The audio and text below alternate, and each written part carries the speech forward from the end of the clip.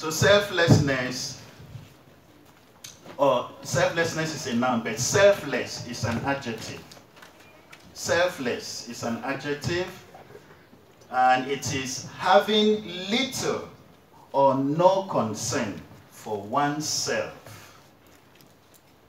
Having little or no concern for oneself, especially with regards to position, with regard to fame, with regard to money, etc. Praise the Lord. Selflessness, to have little or no concern for oneself with regards to position, with regard to fame, with regard to money, and so on. It also means to be unselfish. Praise the Lord. To be unselfish. So, to be selfless means you don't attach your mind, you don't attach your focus to fame, you know, with all the social media around us now. Every now and then you want to post and show to the world, yay, look at me, I am this, and so on. To be selfless means you have little or no concern to fame. Praise the Lord. Little or no concern to fame. Little or no concern to money. Praise the Lord. The Bible tells us in 1 Timothy that in the latter days, the last days before Christ comes, people shall be lovers of money. That means people will not be selfless. Also says that to be selfless means you have little or no concern to position. Praise the Lord. See, people fly their titles all around. Fly titles all around. Little or no concern to position. That is selflessness. If somebody wants to introduce himself or herself to you, and they start by listing all their qualifications and their titles before you, that already speaks for itself. There are some people you will interact with them for a long time, you will not even know what their title is. You will not even know what their position is. All they are interested into you is the service that they give to you. Praise the Lord. The service that they give to you. So, selflessness.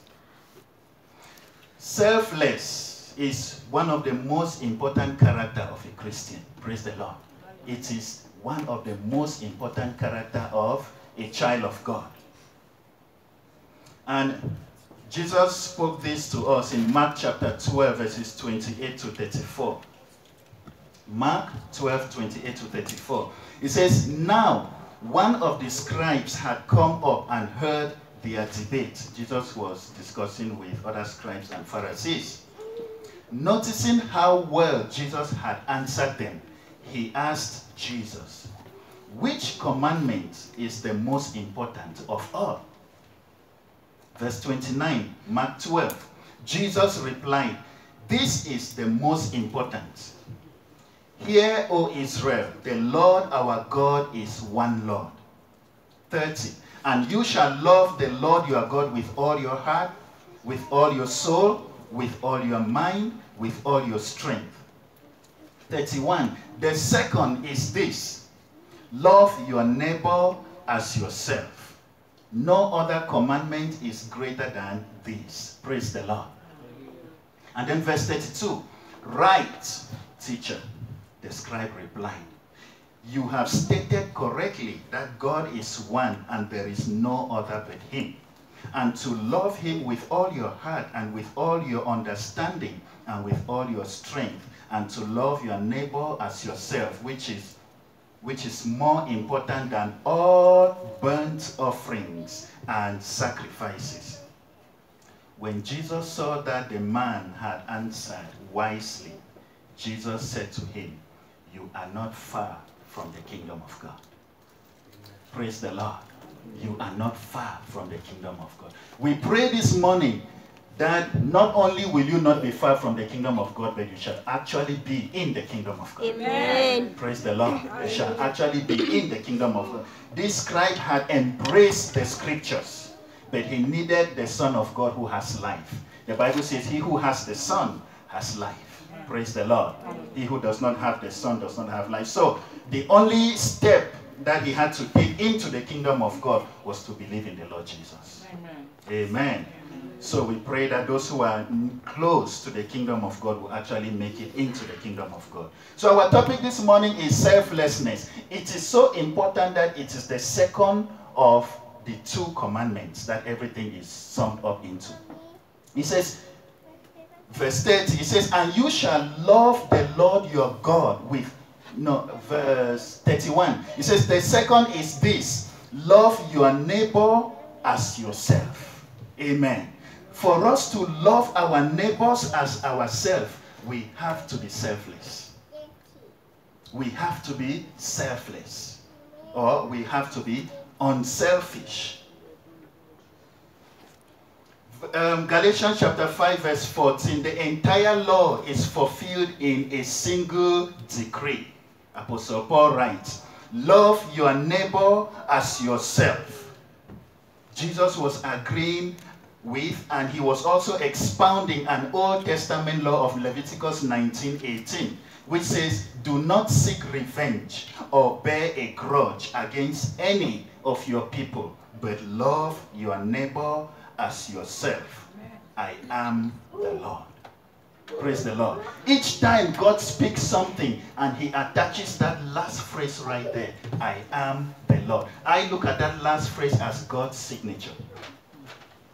Praise the Lord. That is God's signature right there.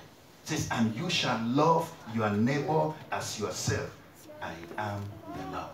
Political campaigns are going on when you are watching TV right now.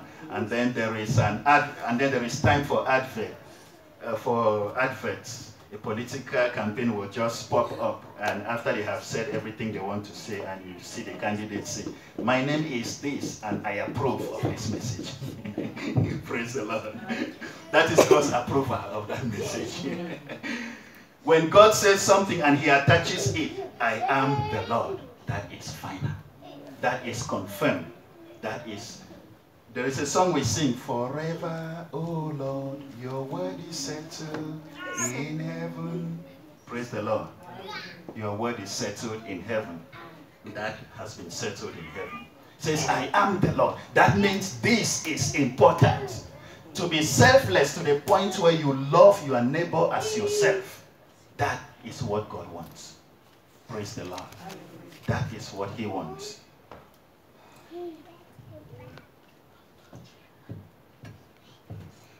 In James chapter 2 verse 8, Apostle James says, if you really keep the royal law stated in scripture, love your neighbor as yourself, you are doing well. Amen. Have you ever asked yourself why James calls that the royal law? Royal means something that pertains to kings, to queens, and to sovereignty. Amen. Royalty. James calls it the royal law. The Bible says we are kings together with Christ. Praise the Lord. We reign together with the Lord. That's why James called that the royal law, the law for kings. Are you a child of God? You are a king in the kingdom of God. That's why the Bible calls him King of Kings and Lord of Lords. Did you ever know you are a Lord? Praise the Lord. You are a Lord. Amen. And Jesus is the Lord of Lords. Hallelujah. So James calls that the royal law. So what do people think of as selflessness out there in the world? You know, when you come into the kingdom of God, you start learning the ways of God. Praise the Lord. When you come into the kingdom of God, you start. I remember when I just gave my life to Christ, I will pick up my Bible that I want to read. Sometimes I will spend quite some time reading. I will really not understand much, and I will be troubled in my mind. I said, I really want to know scriptures. I really want to. And the good thing about God is that when you keep seeking him, you find him. Amen. Praise the Lord. When you keep seeking God, you will surely find him. He will need patience in you, but you will find him. Amen. The patience is just to build the character in you that will help you for the journey.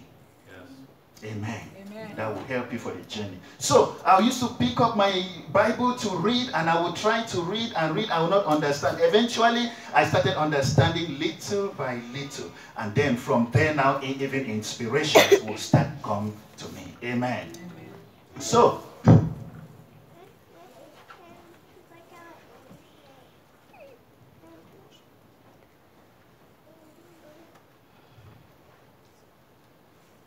yeah, so when in the world we had a different mentality, we had the ways of the world, we would think like the world, we speak like the world. But when we leave the world and we come into Christ, our mentalities start changing. Praise the Lord. We start thinking differently. We start talking differently. Our confessions become different. Amen. Out there in the world, people will say negative things. But when you become a child of God, you have to start confessing positively. Amen. You have to start confessing scripture. That's right. You don't confess doctrines. You confess scripture. Praise the Lord.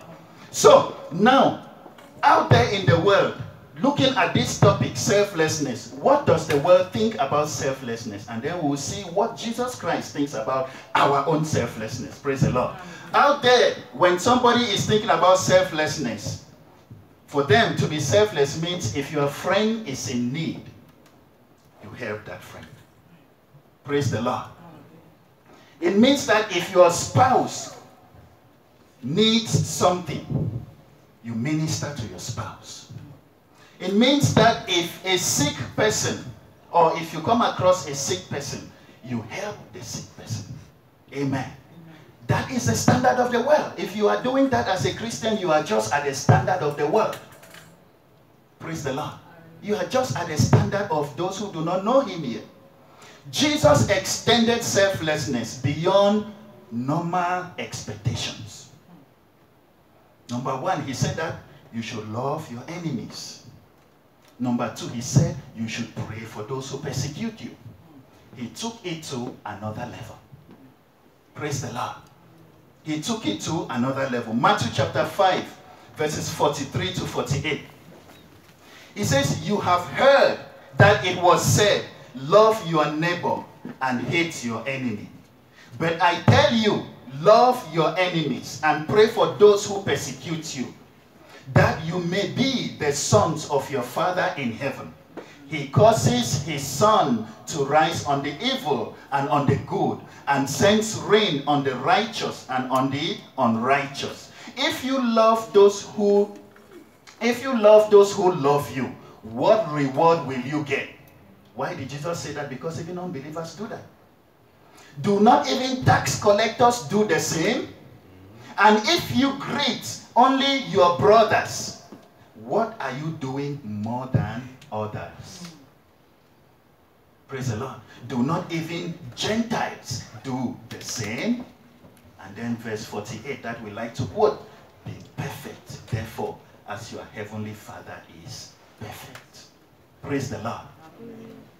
So verse 43 says, you have heard that it was said, love your neighbor and hate your enemy. Do you know there is a brand of Christianity today?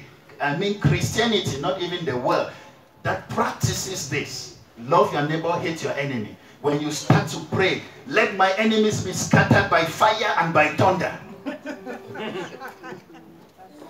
Love your enemies. Praise the Lord. Love your enemies. That is scripture. He says, in the days of old, it was said, love your neighbor, hate your enemies. But I tell you, do not only love those who love you, love even those who hate you. Praise the Lord. Jesus took it to another level. Amen. He says, you have heard it was said, love your neighbor and hate your enemy. But I tell you, love your enemies and pray for those who persecute you. Why does God want us to love our enemies? 2 Peter 3 verses 8 to 9 tell us, beloved, do not let this one thing escape your notice. With the Lord, a day is like 1,000 years, and 1,000 years is like a day. The Lord is not slow to fulfill his promise, as some understand slowness, but is patient with you, not wanting any to perish, but everyone to come to repentance. Praise the Lord. God does not want the death of Jesus Christ to be wasted. Amen. He does not want the death of Christ. Christ underwent a lot on the cross to die for the sins of the world.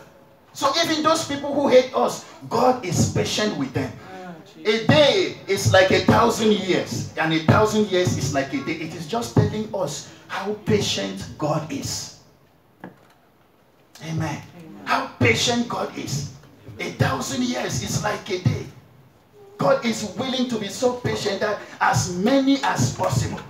If God was not patient, Apostle Paul, who wrote most of the New Testament to us, if there were Christians on earth in his day who were praying by thunder, by fire, maybe he would have gone to hell. Amen. But God is patient. He says, love your enemies. Today, they are your enemies. Tomorrow, they may be your brothers and sisters. Amen. Praise the Lord. Tomorrow, they may be your brothers and sisters. So, love your enemies. Pray for those who persecute you. Amen. He says that you should be like your Father in heaven. He causes his sun to shine on the good and the bad. There are people on earth who curse God every day. There are people on earth. There are Satanists on earth. They pray to Satan every day. We had it here in our fasting and prayer a week ago.